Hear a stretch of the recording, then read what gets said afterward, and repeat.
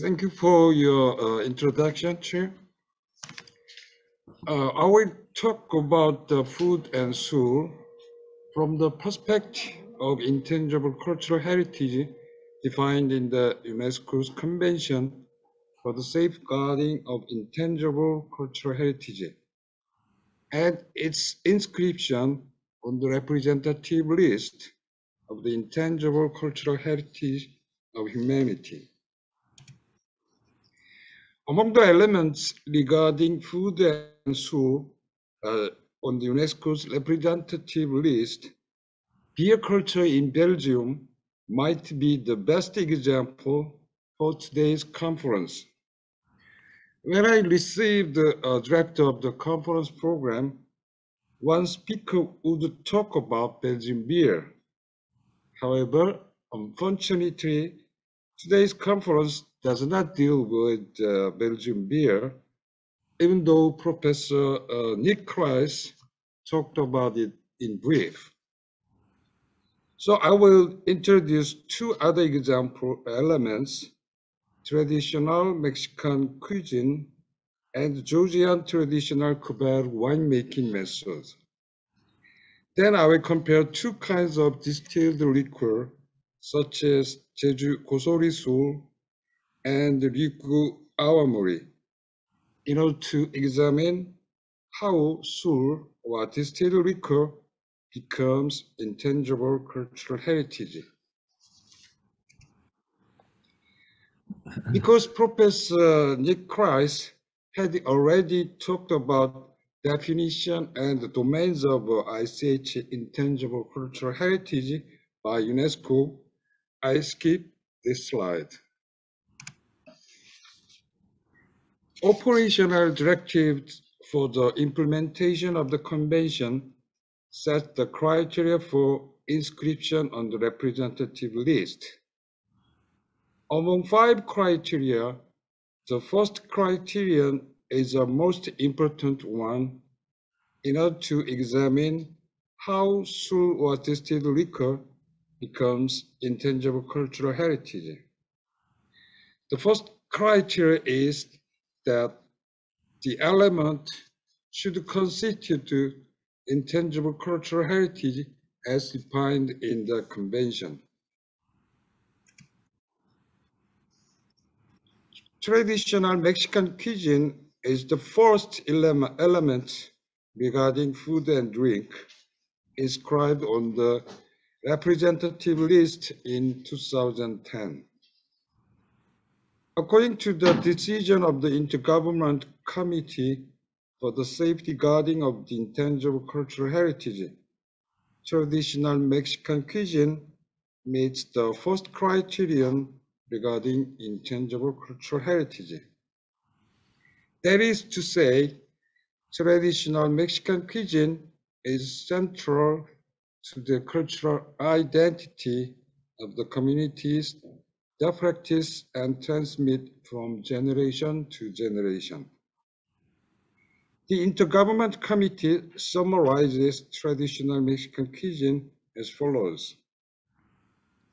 Traditional Mexican cuisine is a comprehensive cultural model comprising farming, ritual practices, age-old skills, culinary techniques, and ancestral community customs and manners.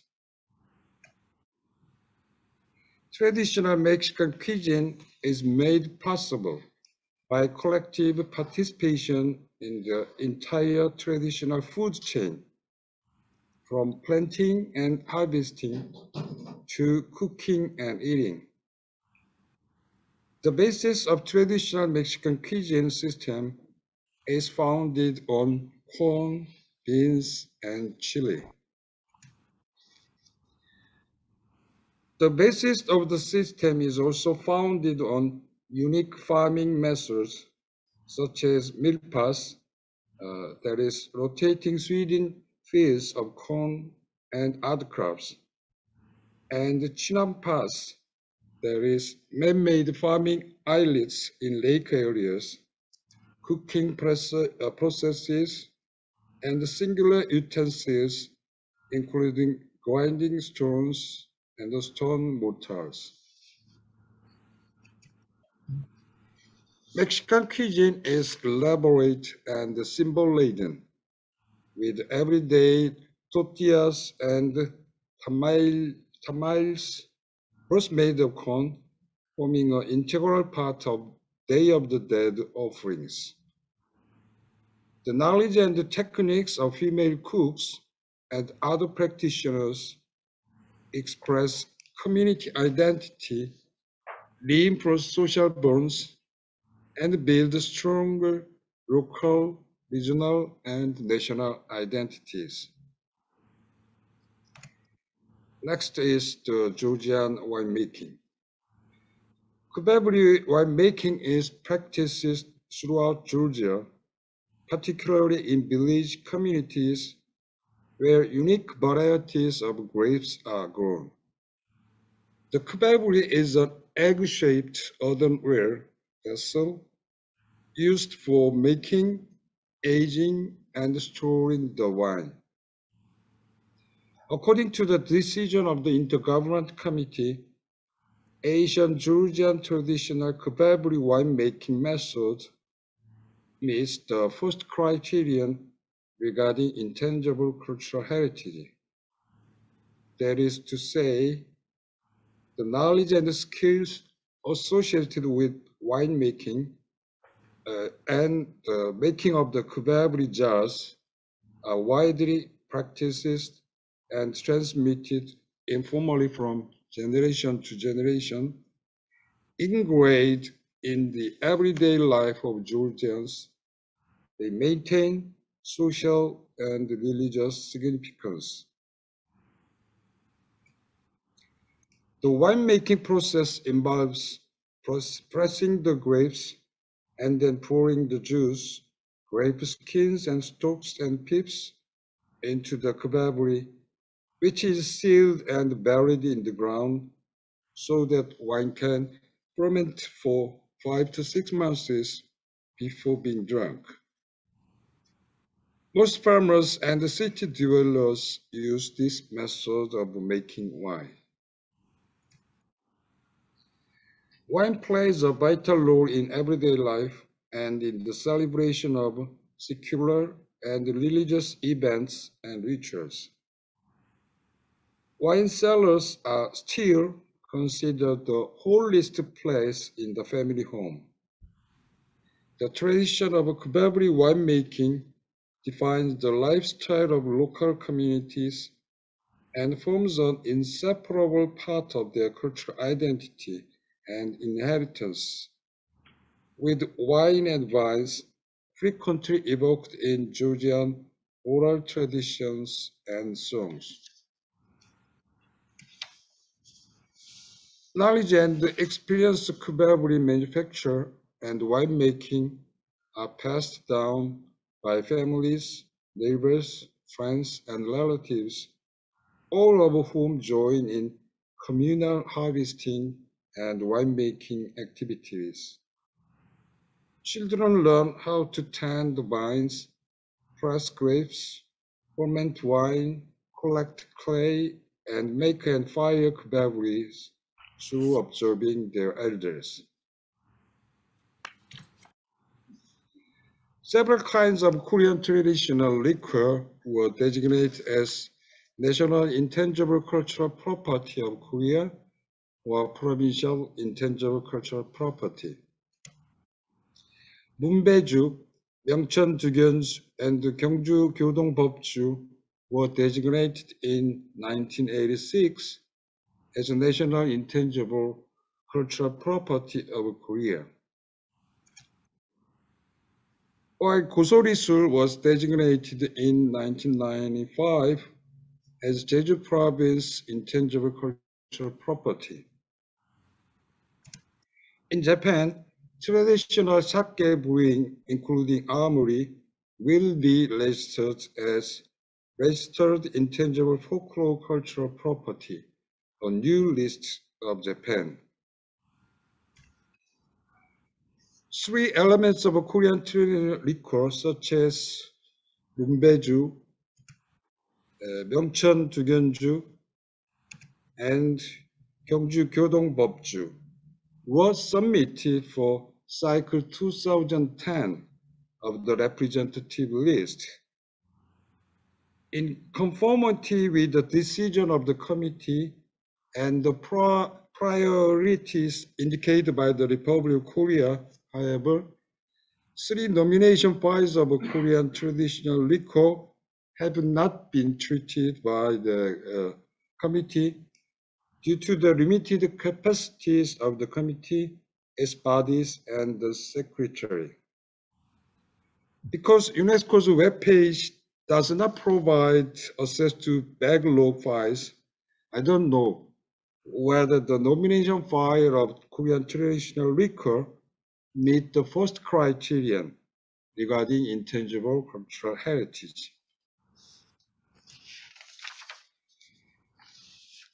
The vessel used to distill soju is called sojugori or gosori in Korean language, but in Jeju language, it is called gosori. Gosori-suul is Jeju local soju distilled from omegi-sul, made of rice, millet, and malt by using gosori earthenware. Gosori-suul was greatly enjoyed by Jeju people, but it remains traditional liquor nowadays as Jeju province intangible cultural property. Ryuku awamori is the oldest distilled alcoholic drink in Japan. During the 15th century, distilled alcoholic drinks and their distillation techniques and materials were introduced to the Ryuku dynasty through transactions with Siam, which is modern-day Thailand. Indica or non-stick and long-grained rice, also called Thai rice, is malted, becoming goji, that is mold, which is then fermented with the addition of water and yeast before undergoing a single distillation to complete awamori. Awamori is also called island sake, shima sake. The photo shows one of the scenes during shima sake festa in Okinawa. The traditional techniques passed down among the islanders create the flavor of Okinawa. Since awamori is still greatly enjoyed by Okinawan, awamori symbolizes the identity of the local people as living heritage by calling awamori a soul of Okinawa. Whenever I have visited Okinawa, I have enjoyed awamori with local cuisine. However, when I brought awamori with me, returning back to Jeju Island, I could not enjoy it in Jeju as much as in Okinawa. At least some alcoholic drinks, such as the traditional ones, are a part of local culture, including local cuisine. Nowadays, gosori-suul remains traditional liquor under the Korean system of cultural property protection. Korean system of cultural property protection emphasizes the preservation of tangible property in an original form and the safeguarding of intangible property in terms of typicality. Even though the term cultural property in Korean language is translated into cultural heritage in English language, Korean system of intangible cultural property protection does not accommodate well the notion of living heritage in the UNESCO's convention. In contrast to gosori-suul, awamori symbolizes the identity of local people and becomes intangible cultural heritage as living heritage. Food or 술 in itself cannot be intangible cultural heritage. According to the nomination files, 4 domains of intangible cultural heritage in the UNESCO's convention are identified. In traditional Mexican cuisine, Georgia traditional winemaking, and Belgian beer. All of Mexican cuisine, Georgian winemaking, and Belgian beer are manifested in the domain of social practices, rituals, and festive events, and the domain of knowledge and practices concerning nature and the universe. When 술 is a part of cultural identity of local people, ingrained in everyday life, and has social significance, 술 becomes intangible cultural heritage with the domains of social practices, knowledge and practices concerning nature, and traditional craftsmanship. Thank you very much for your attention.